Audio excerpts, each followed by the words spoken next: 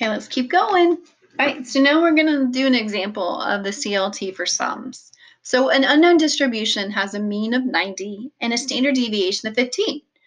A sample size of 80 is drawn randomly from the population. Okay, so at first one, it wants me to find the probability that the sum of the 80 values or the total of the 80 values is more than 7,500. In part B, find the sum that is 1.5 standard deviations above the mean of the sums. Okay, have you noticed how many times I've said sum in that one slide? Okay, because that's telling me I need to look at my sums. I'm not dealing with my means here, I'm dealing with my sums. So let's keep going. Okay, first step, find that mean and that standard deviation. Okay, so I'm going to break down the problem. So it gave me the mean and it gave me a standard deviation and it gave me my sample size.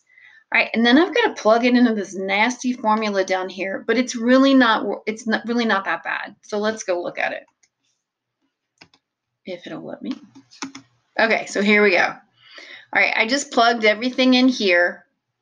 And the first part right here is just basically my mean. So the mean is 80 times 90, which is 7,200. Okay, so that new mean is 7,200. We didn't have to do that with the other problems we did, but now we do.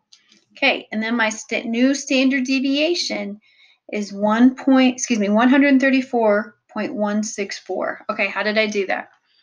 The square root of 80 times 15 gives me that answer. That's all you have to do. Yeah, you have to break out the calculator, but it's really not that bad. Okay, so next up, let's go to Minitab. I'm going to go out of here for just fast. I'm going to do it. Okay, get a good graph.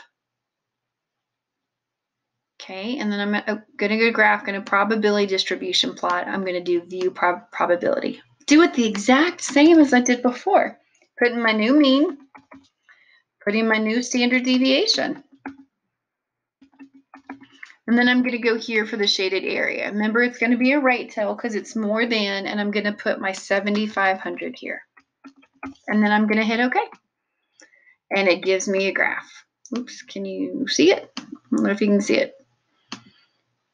Okay, so, but let me go look at the PowerPoint because I have it on there. So let's go see. All right, here's the PowerPoint. All right, it was a right tail, so that means the area is in red, and it gave me 0.01267. So for this unknown distribution, the probability that the sums of the 80 values is more than 7,500 is 0.01267.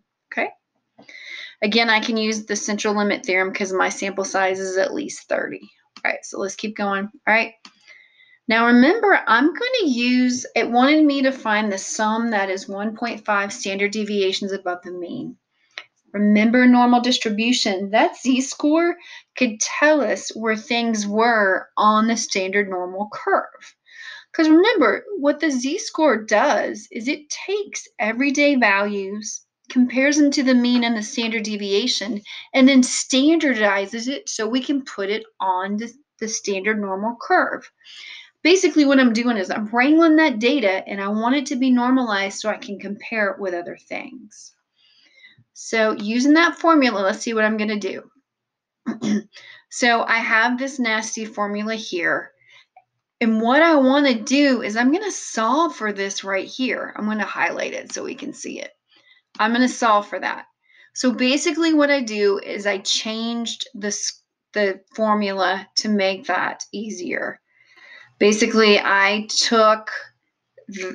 put everything else on the other side while I did that. So if you don't want to have to remember the algebra to do that, just know this formula, okay? So to get that, I'm doing n times the mean that I was given, sample size times mean, plus the z. So let me put everything in here. I didn't do a very good job of doing that. So let me do this. We're going to go back and, because I don't like how I did this problem, and I don't think I did a good job of explaining it. Okay. So n, remember, was 80. The mean was 90. Oops. The z, remember, it wanted 1.5 standard deviations. This right here, this square root, this little n right here, is going to be 80. And this right here, remember, was going to be 15, okay? So if I put it all in my calculator, so 80 times 90 plus 1.5 times the square root of 80 times 15 gives me my answer, 7,401.2. Okay, so that's how I got my answer. And I think my answer is just a tiny bit off. So let's put it that way. So we're all consistent. Yeah, I might have done this with a different calculator before. Okay, that's how you get it.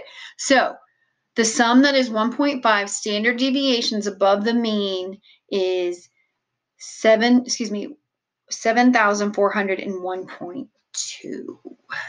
Hope this helps.